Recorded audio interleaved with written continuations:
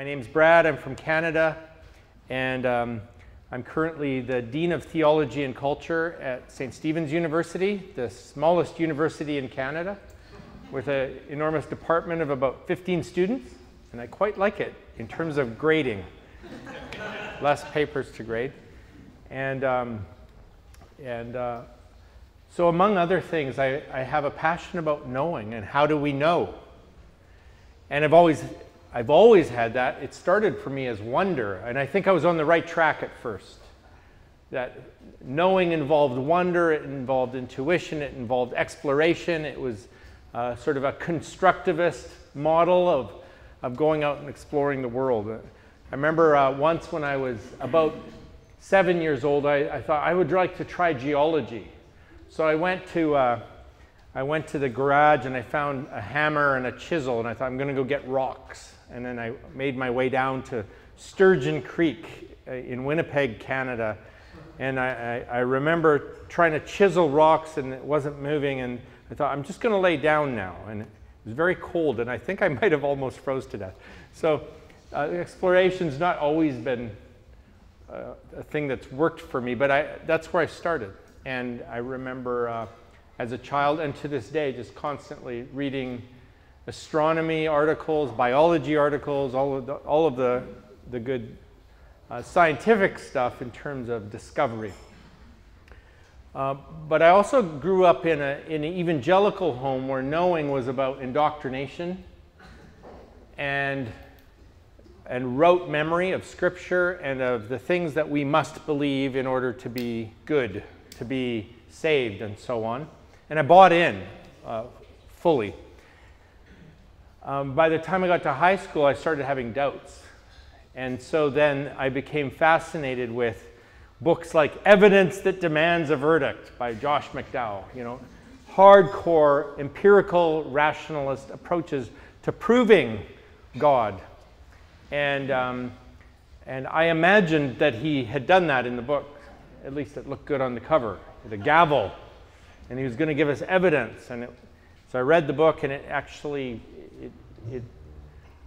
I may have been into delusion, but it felt like my faith had been sturdied by this really a modernist approach that bought into Enlightenment thinking about knowing. That is, you can't know something unless you can prove it in a court or test it in a lab. So rationalism and empiricism. And when scientism demanded that of us, we gave into that court. We entered that court and said, okay, that is the criteria, and now we've got to come up with the evidence. And I just even don't think that's how life works.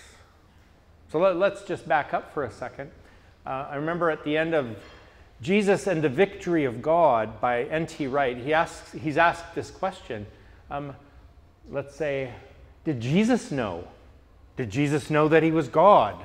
That's the question. And then Wright's answer is, Jesus didn't know that he was God in the way that I know I'm a man by looking in the mirror with my clothes off. Jesus knew that he was God in the way I know my wife loves me. Okay, this opens up broader possibilities of knowing. And so what is knowing? And so I want to look at, we're going to call this Plato, Plantinga, and Paul toward Christian knowing. And so I want to start with this idea of a broader way of knowing, or that there is almost like a hierarchy of knowing.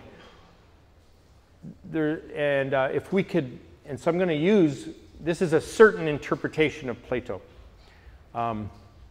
This would be a Simone Weil, W-E-I-L, the great French mystic philosopher. It's her interpretation of him. So I'm not saying this is really how it is. I'm saying I like her interpretation in terms of talking about knowing. So her interpretation of Plato, or Plato's Socrates, I'm pointing over there because Socrates is on the ethics thing poster. One way of talking about that is he talked about a divided line. And I'm going to use this wall to talk about that divided line. And here's the line. And he would say, the very lowest possible way of knowing is opinion. It is Facebook comments. But here's the weird thing in classical Greek, so this is almost 400 years before the New Testament's written. That word is pistis, which we translate faith. But that's not what they're talking about at this point. At that stage in Greek, that word pistis meant opinion.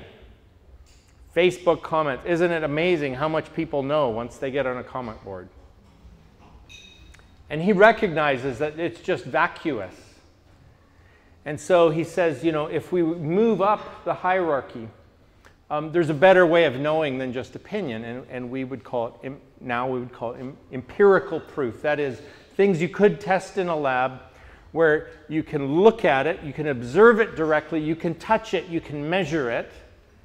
And so he says that kind of empirical knowledge that we can test in a lab under a microscope, or cut it open with a scalpel, that's better than opinion, isn't it? It's a kind of proof.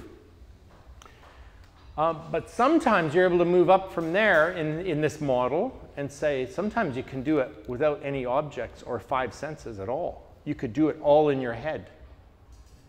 And we call it reason.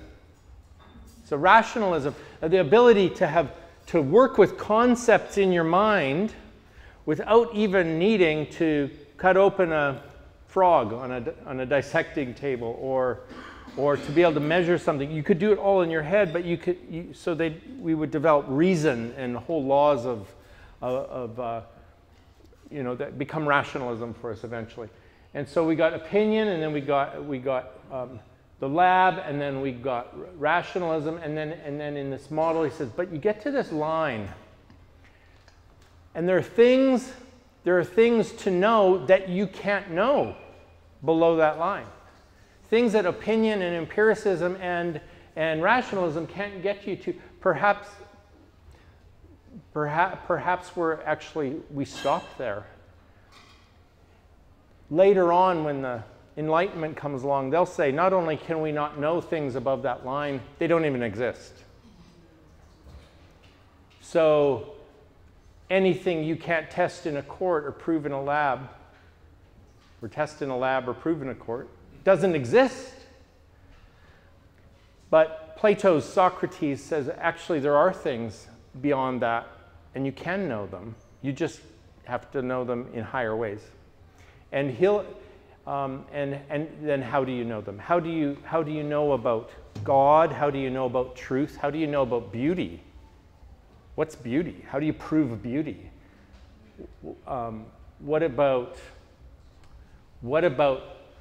things like grief and death? We need to know some things about this, but our minds and our labs are limited. And so as we move into this higher realm above the divided line, you're going to need another organ with which to know. And in Greek, it's called the nous, N-O-U-S. It's sort of like heart/mind, but it's the organ of the soul that perceives things that you can't test directly. You perceive things that can only be revealed to you. You perceive things that reason can't know. And actually that's really normal. That's practical everyday life. So, and does that count as knowing though? And so we have in scientism we say, no, you can't know it. You can't know these things. And Socrates, or Plato's Socrates, says, yes, you can if you use the nous. And he uses analogies for this, like the sun. If God or the good is like the sun and it's shining on us, you're going to perceive it with the eyes of your heart. So that becomes an analogy for the nous. It's the eyes of your heart with which you see the divine rays of sunshine that pour beauty and truth and justice into this world. And you behold it, but you can't make it. You have to kind of welcome it and wait for it and be open to it. And so there's a certain interpretation of Plato that says he's the father of all mysticism, because you have to wait. And so he gives this analogy of the cave that I think that gets mistaken badly, because it's about knowing. So the idea, I'll tell you the story of the cave, the interpretation, the wrong interpretation, I think, and then what I believe is a better way to see it. So in the analogy of the cave, he starts with a prisoner, and there's a prisoner down deep in this cave, and he is chained to the ground, and all he can do is look forward. He can't look behind him. And all he sees on the walls of the cave are these shadows. And the shadows are being cast by a campfire behind him, and the things that are passing in front of the campfire. And whatever it is that's passing in front of the campfire, it's like images and so on, they're projected by the fire onto the cave wall. And this guy just is sitting there, and he thinks that's reality. And it's sort of like the delusions of his own mind, the opinions he has, the propaganda of the world. And at some point, somehow, and this is grace, his chains are broken. And someone or something comes and begins to drag him out of the cave. And at first he sees like, oh, there's a campfire. I didn't know there was a campfire in the cave. Maybe even some people get stuck there. They're still in the cave of delusion, but at least there's a campfire. Maybe it's going to be pop psychology as my campfire. There, I've arrived. But whoever or whatever it is that drags him from the cave takes him to the mouth of the cave, and suddenly he realizes there's a world outside, but at first it's so bright. He can't even look. He's got to shield his eyes because he's never seen sunlight before. But as he waits at the mouth of the cave, eventually his eyes start to adjust, and he can even look out and see that there's reflections in a lake, that maybe there's a sun in the sky, and he can see the reflection, and his eyes adjust more, and then he looks up, and oh, there's a sun and sunshine, and he realizes there's a whole nother world out here. And then he feels compelled to go back in the cave. But when he goes back in the cave, his eyes are already, they're so adjusted to the light that he's stumbling around in the darkness. And what Socrates says is, as he's trying to tell people in the cave about the light outside, they become angry with him, and they think he's deluded. Because look, he's drunken. He's stumbling around in the dark. He's clearly a fool. And if they could get out of their chains, they would beat him and kill him. And so that's sort of but it's love that drove him into the cave. So there's lots of ways to interpret that. I'm going to use it for this analogy. That the shadows on the wall are like those opinions and sort of what the world has taught us to buy into. Let's say it's even how advertising tells you who you are and what you need to do to belong and how you need to behave and all that, and we just buy into it. No, I'm going to measure up if I just get the right watch, if I can wear what Brad Pitt wears, or but you could have religious delusions as well. If you could just do this and that thing, maybe you'd be good enough. Maybe you'd be a good person. Maybe if you kept all these rules and so on. So there's lots of ways to be chained down.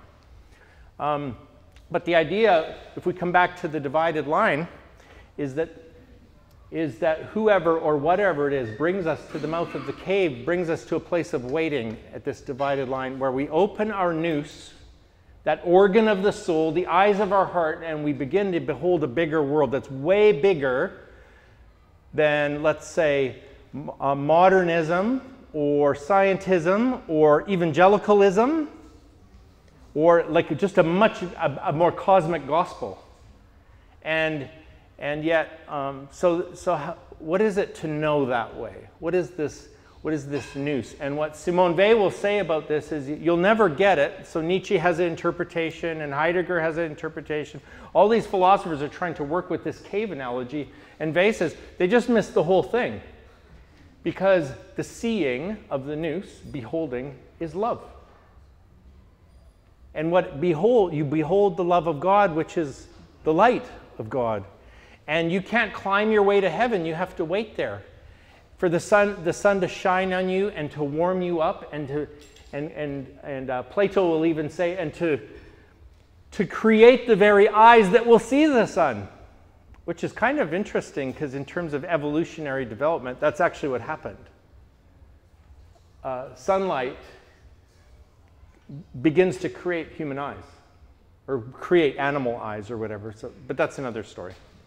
So we are given the eyes to see and to behold and to have a higher way of knowing. Here's the weird thing is that in the Enlightenment, they read Plato too, and they just read all of this as rationalism. So we'd say, they began to translate this as the people who come above that higher and they open up their noose and they behold God, they're intellectuals. It's like, that's kind of a rationalistic way to describe it.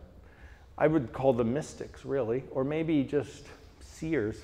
All right, so that's one thought, that's one part. So we have this foundation that there's a higher way of knowing than scientific rationalism and empirical proofs.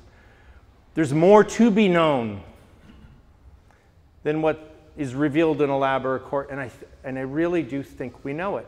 We experience it all the time in normal human relationships. How do I know things happen? Well, and this is where Elvin Plantinga helps us. So Plantinga is an American philosopher, and he talks about knowing a lot. And so he noticed this same problem, that people began to think you need to prove God, and you can only use empiricism and rationalism, and so we get sucked into that. And he goes, that's not the only ways we know God. There's lots of ways we know many things. And so he starts doing what he calls warrant, sufficient warrant. And when you have sufficient warrant, you can have confidence that is better than proof, that makes proof unnecessary and even insufficient. So what are some ways that we know besides proving in a lab or reasoning it in a court? Let's do a little interaction here. How do you know anything? What do you know? Some things you know? You know your husband loves you? How do you know? Experience. Experience. And so direct experience counts as we won't call it knowing yet, we'll call it warrant.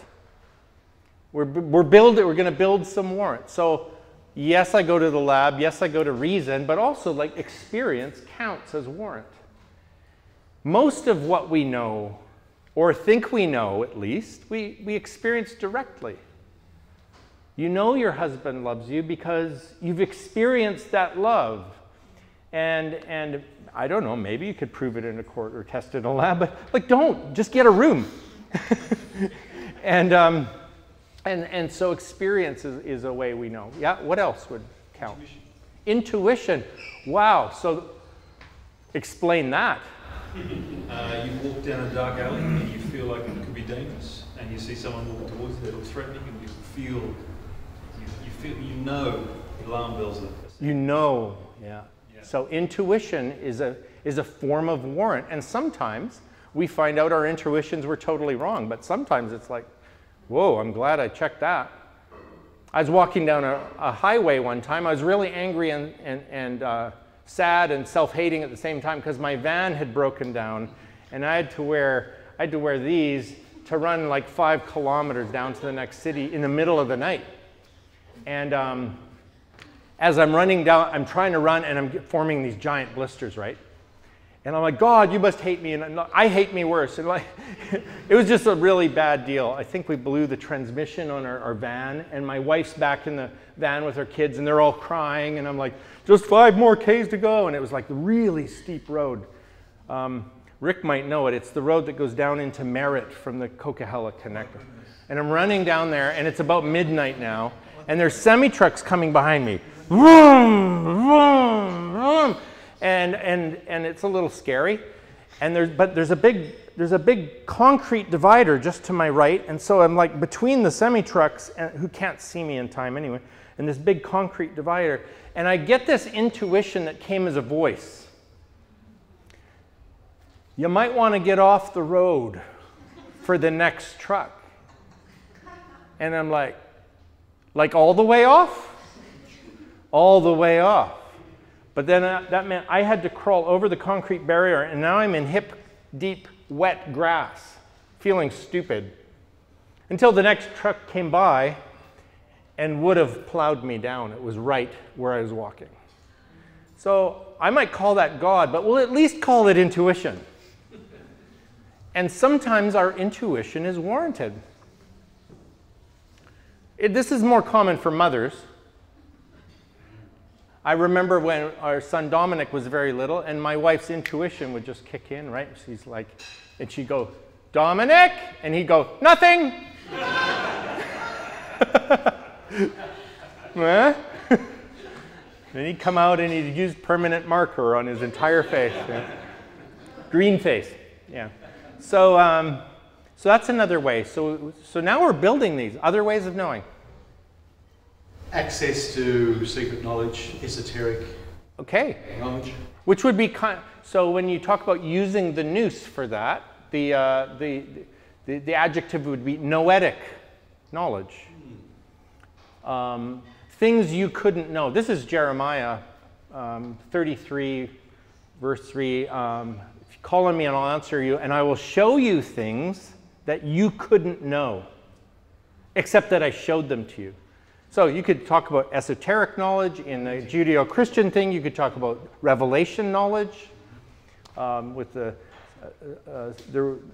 yeah. So there's a whole range around that. Any other? Yep. I think faith, small f, is a critical part of knowing. Yeah. To ask, how do I know if my wife loves me? If Yeah. I actually disbelieve she loves me, I no longer know her. This is different than this opinion kind of faith, isn't it? So how do you practice that kind of faith? Just review that for us, Tony. I practice it by taking it seriously and beginning to visualise it and making it real. If that were true, then how would I act? So this is very much what Hebrews 11 is describing as faith, where all these heroes of the Jewish faith had a promise, but it's not faith unless they step into the promise. They participate in the thing that it's almost like, here's a hypothesis, and now I'm going to step into it by faith. I'm going to put and we'll see where it goes from there, and whether the promise holds up, whether the promise of love, for example, holds up. And that's just real life. I think what we're doing is we're describing like how we actually know in real life, and that'd be another way. Yep, you had your hand up. I was just going to say, testament, like people that I know and trust, they tell me stories, and I'm like, yeah, okay. Yes. Yes. So that's like, it's secondhand experience, but because you know them, testimony really counts. I mean, even in a lab or a court. What did you observe? Or what was your eyewitness? And you're telling me, and there's something about your credibility in my life where I can count it as real knowledge. Yep. Plantinga mentions that one. Yep.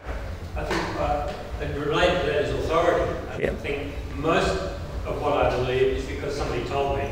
Even in science, I didn't do all the science experiments, but I trust them. Somebody did, and they're a position of authority, and they told me, and I trust their authority. Yeah. Is that warrant? Yes, it is. I saw another hand. Yeah. Just our senses. Yeah, and that kind of goes with empirical knowledge then, right? But all five senses. And then with intuition, we've got a sixth sense going. Okay, so we're building a whole list of these. Whoa, more hands are coming up. What do you know? Okay, back to you. How can you determine, how do you know that you're not delusional? Who are you relying, or what are you relying upon? The evidence of your eyes. You may believe your wife loves you, but every way she acts is counterintuitive to that. Mm-hmm. What are you testing your own delusions? How do you do that? When perhaps you can't rely on the evidence of your eyes. Perhaps you can't rely on faith. Right. Perhaps your faith's a delusion. Yeah. So we're going to end up talking about sufficient warrant and proper function. That's a very different thing. Yes. To warrant. So we're building warrant towards sufficient warrant. Yep. Insight, acts of understanding go beyond the data, go beyond the sense experience. Insight. We planted a church called Fresh Wind. It was people with disabilities, people with addictions, children, and the poor.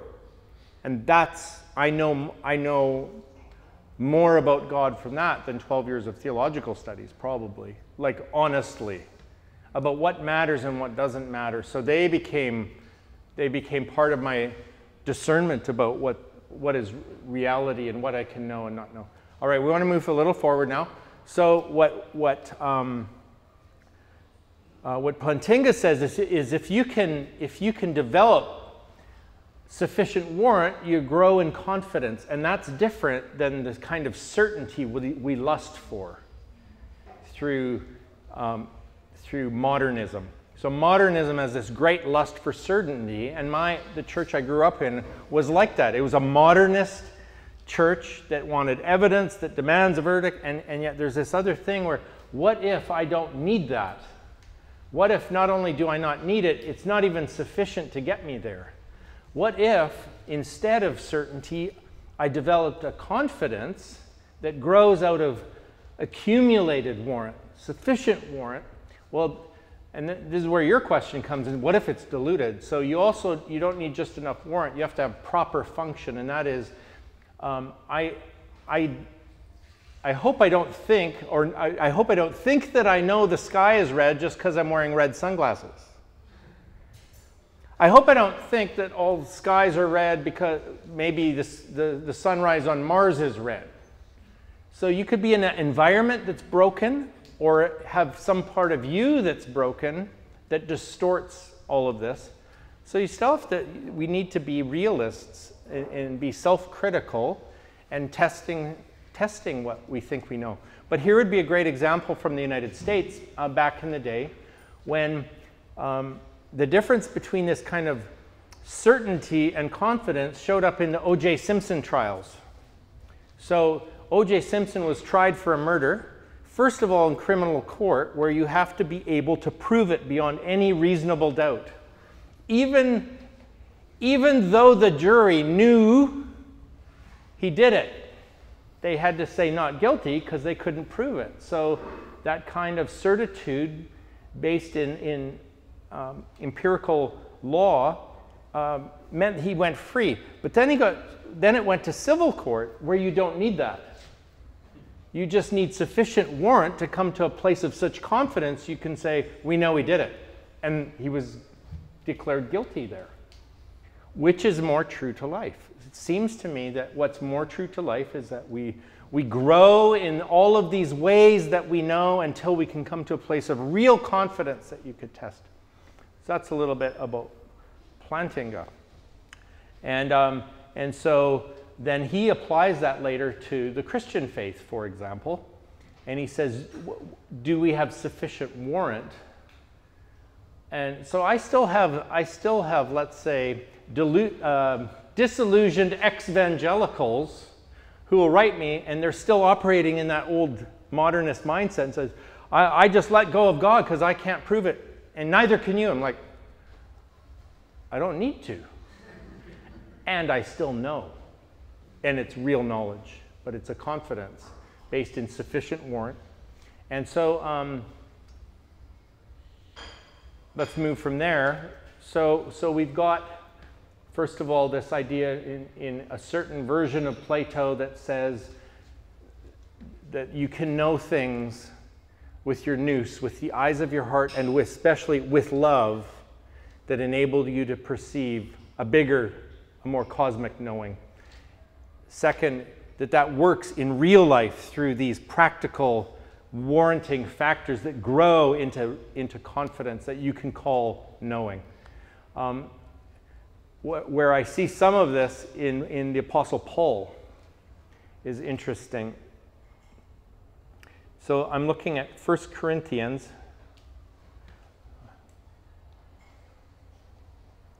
chapter 2.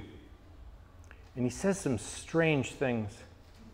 And it's just a real classical example of Paul's kind of mysticism, I think.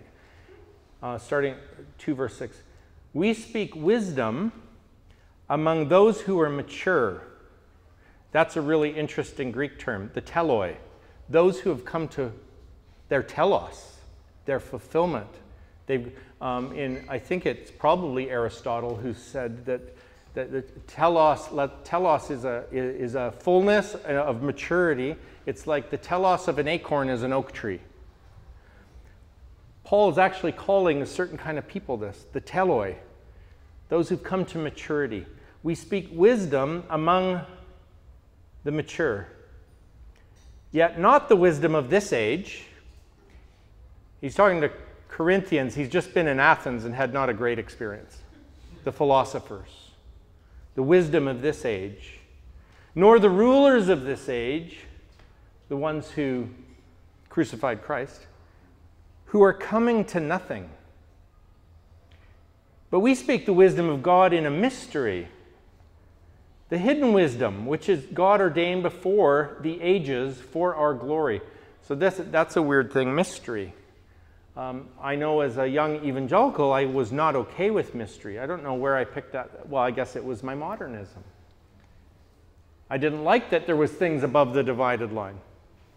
I didn't like that there was something outside the cave I couldn't know and prove and satisfy my lust for certainty.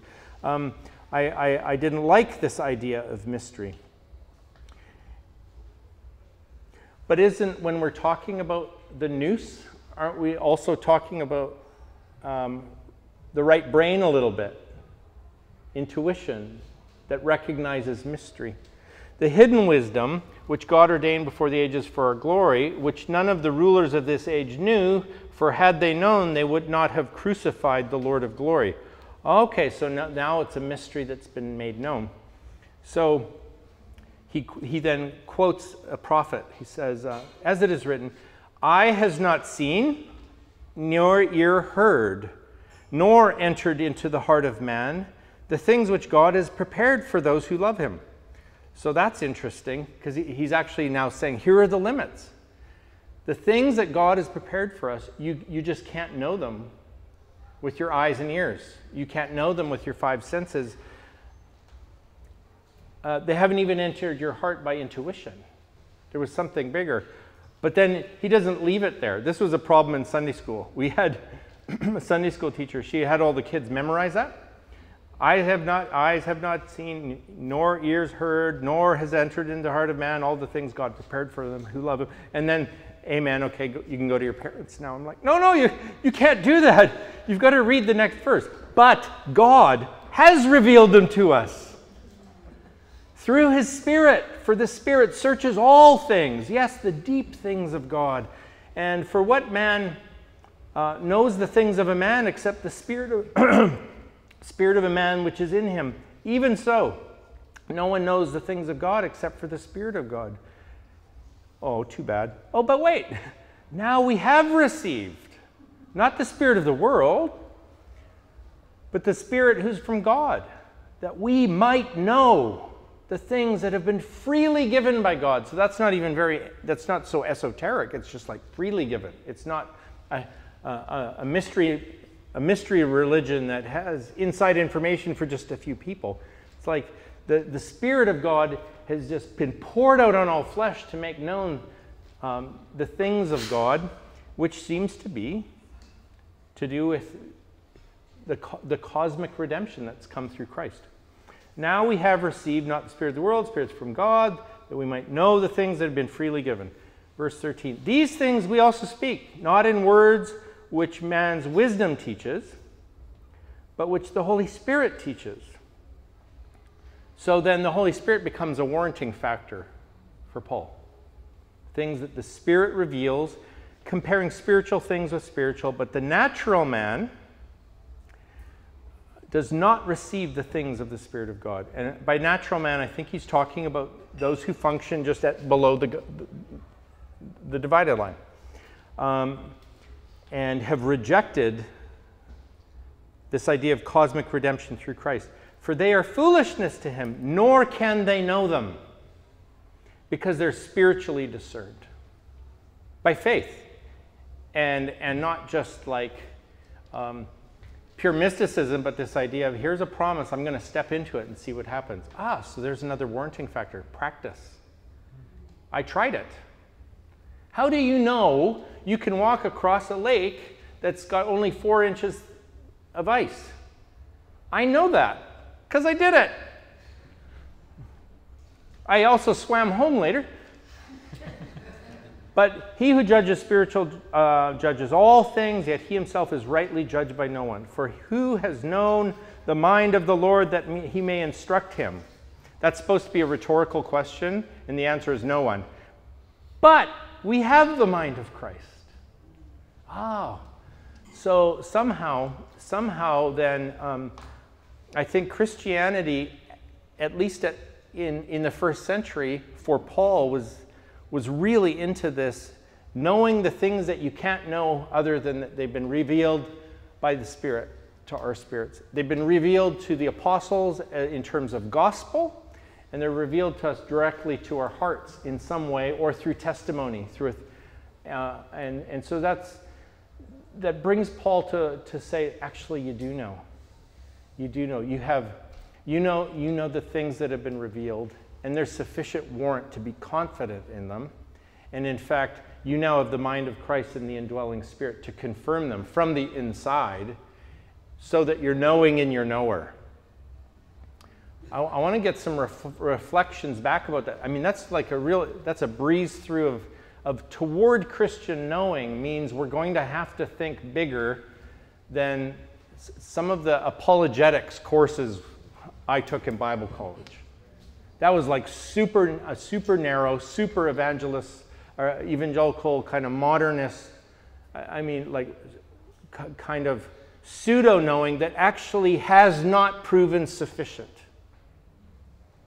And I don't know that there's a future for it, and good. What if our faith is going to require faith? What if our practice is going to require practice? What if our testimony is going to require testimonies?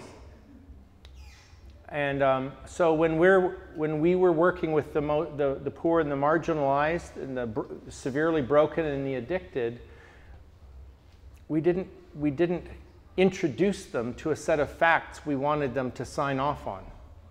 We introduced them to a living person through ministries, let's say inner healing approaches or addictions recovery approaches that involved completely surrendering our lives into the care of a loving God and praying as if there was a God when you didn't know, until you found out by experience and transformation that there's a loving, caring, forgiving, personal, responsive, divine agent at work. And they're like, oh, you mean this is real? Mm-hmm. How do you know? Look at your life.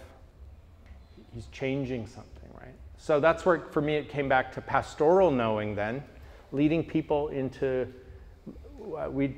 sorry to use cliches, leading people into the presence of God, except like, no, really. And seeing lives made whole again, coming into what the promise is, fullness of life. Some people would call it, eternal life or life more abundant. Fullness of life. How do you know? I've seen fullness of life. So, any quick questions or comments, responses at this point? Yes, sir. Why does modernism have such a hold on the evangelical world? Modernism? Because we invented it. It offers something. It offers, I think it's a shadow offer, but and I don't have entirely bad things to say about the Reformation, but there's a way of tracing modernism back into that era, late scholasticism, early Reformation, and we don't embrace something unless it offers something it has for us, and then we kind of experience it. So there's a kind of peace coming from pseudo-certainty. Oh, the world is not chaos and there's no mystery after all. So who, like Occam or maybe Luther, or maybe like they're looking for a way to find absolute authority. Oh, here's one, the Bible. I don't have to listen to the Pope now, I got a Bible. So I need to just fill that out for a moment. So what we did in evangelicalism, in Protestantism, we would create then doctrinal statements that says the Bible is our final authority for faith and practice. In other words, it's the way we know. And the only way we know, sola scriptura, scripture alone. I think if we follow this model, we can broaden it out. And this comes back to Tony's question in the first place. Glad I didn't forget. As a Christian, in the tradition I'm in asks for more than that. It says, actually, the Bible's not our final authority. Christ is. But how do you know that you're in practice that Christ is your final authority? And so this is partly from discussions around Plantinga. It's if we would have three interdependent witnesses, the Scriptures and the people of God, the church, tradition, whatever, and the indwelling Holy Spirit. And this is what the Scriptures themselves say. So the Scriptures testify that the church is the pillar and foundation of the truth, which seems like the most radical, crazy, falsifiable statement you could come up with. The church? Well, yeah, the people of God produced this Bible. And I pay attention to their witness. Well, I mean, the church pre-exists the New Testament by 30 years or 60 years. We can come back to that. We can. Rick? It's got a history straight.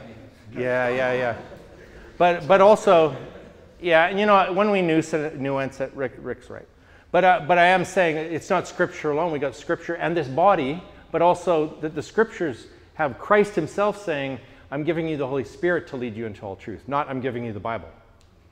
And so I look at those as interdependent witnesses. And if when I have all three kind of in agreement, I have more confidence. If I can only pick a Bible verse or a warm fuzzy feeling or a yes man, I shouldn't have any confidence at all that I know much. And so I'm feeling like that's our best path to saying we know that Christ is our final authority when the interdependent witnesses of Scripture, the body and the Spirit line up. Then I'm like, okay, maybe I can say I know. Does that make sense? It does, and I assume therefore that there's a problem about the Bible being the sort of the measure of knowing, because we need to know to be able to read the Bible in the first place. So there's a much broader question about knowing to even access the Bible. Yeah, and so we've got Scripture text saying you just won't understand it without the Spirit. But also I really pay attention to the early church fathers and mothers, to how those who were closest to that era would approach it. And so, for example, they would be alarmed by our literalism now. It's like, do you not know how to read this book? It's like, well, actually, we can go ask them now, because the fathers are becoming more accessible. English online with search engines, you know. So I think I want to close with a poem about the Bible. So I think what happens is sometimes we put the Bible, for example, on a dissecting table, and we just gut it with our modernistic hermeneutics, interpretive systems, and we forget that it's a story, like an incredible saga of redemption, but even like from creation to new creation, and it really helps us to remember how it's been given to us. Stories work. I've made radical changes of mind in my life by watching a movie, and in 90 minutes I see something completely different, or you know, a great novel like Name of the Rose. Okay, so this is a poem by Brian Zahn called How to Read the Bible Right, and it's connected in terms of knowing, because I think we step into the Scriptures prayerfully and with wonder when we realize it's a story. Here we go. How to read the Bible right, or reading the Bible right. It's a story. We're telling news here, keeping alive an ancient epic, the grand narrative of paradise lost and paradise regained, the greatest once-upon-a-time tale ever told, the beautiful story which moves relentlessly toward they lived happily ever after. Never, never, never forget that before it's anything else, it's a story. So let the story live and breathe, enthrall and enchant. Don't rip out its guts and leave it lifeless on the dissecting table. Don't make it something it's really not, a catalog of wished-for promises, an encyclopedia of God facts, a law journal of divine edicts, or a how-to manual for do-it-yourselfers. Find the promises, learn the facts, heed the laws, live the lessons, but don't forget the story. Learn to read the Bible for what it is. God's great, big, wild, and wonderful surprise-ending love story. Let there be wonder, let there be mystery, let there be tragedy, let there be heartbreak, let there be surprise, let there be suspense. Let it be earthy and human, let it be celestial and divine. Let it be what it is, and don't try to make it perfect where it's not. This fantastic story of creation, alienation, devastation, incarnation, salvation, restoration, with its cast of thousands, more Tolstoy novel than thousand-page sermon. It's a story because we're not saved by ideas, but by events. Here's a plot line for you. Death, burial, and resurrection. Yes, it's a story, not a plan, not an ology or ism, but a story. And it's an amalgamated patchwork story told in mixed medium. Narration, history, genealogy, prophecy, poetry, parable, psalm, song, sermon, dream, and vision, memoir, and letter. So understand the medium and don't try so hard to miss the point. Try to learn what matters and what doesn't. It's not where and when Job lived, but what Job learned in his painful odyssey and poetic theodicy. It's not how many cubits of water you need to put Everest under a flood, but why the world was so dirty that it needed such a big bath. Trying to find Noah's Ark instead of trying to rid the world of violence really is an exercise in missing the point. Speaking of missing the point, it's not did a snake talk, but what the damn thing said. Because even though I've never met a talking snake, I've sure had serpentine thoughts crawl through my head. Literalism is a kind of escapism by which you move out of the crosshairs of the probing question. But parable and metaphor have a way of knocking us to the floor. Prose-flattened literalism makes the story small, time-confined, and irrelevant, but poetry and allegory travel through time and space to get in our face. Inert facts are easy enough to set on the shelf, but the story well told will haunt you. The story well told, that's what's needed. It's time for the story to bust out of the cage and take the stage and demand a hearing once again. It's a story, I tell you, and if you allow the story to seep into your life so the story begins to weave into your story, that's when at last, my friend, you're reading the Bible right.